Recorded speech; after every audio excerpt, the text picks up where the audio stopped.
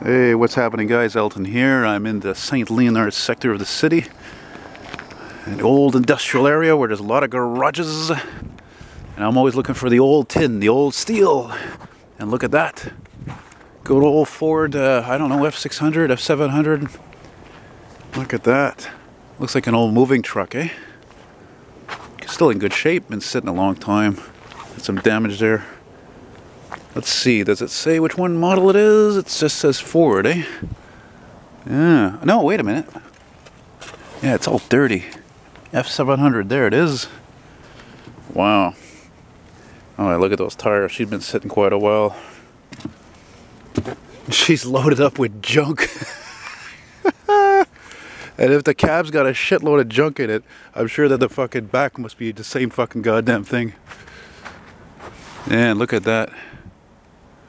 Chaise en bois charpente de meubles, which means wood chairs and carpentry. Oh my god, look at all the fucking junk.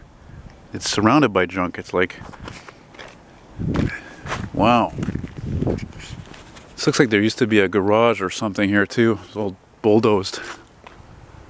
Yeah, what year was this truck? Oh, could be anything from 80 to 90, I don't know, 94 I think, and then they slightly revised it. Not the cab, but the whole front hood and fenders, they revised all the lights and all that. And, well, that's really neat. What does the other side look like? Oh yeah, she's not gonna last. She's gonna end up in a boneyard eventually, unfortunately. Can we even see the fucking dash from here? Probably not. Oh yeah, look at that. Cool.